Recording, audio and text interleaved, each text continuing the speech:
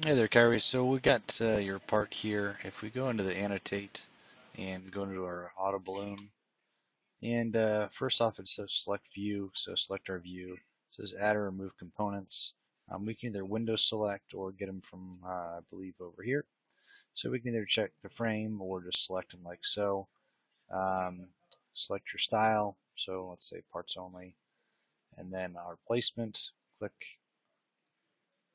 over here, and then it puts them all in.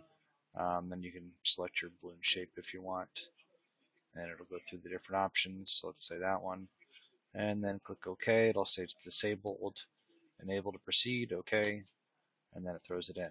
So then that way you can put your parts list for the part, and then it brings them all in.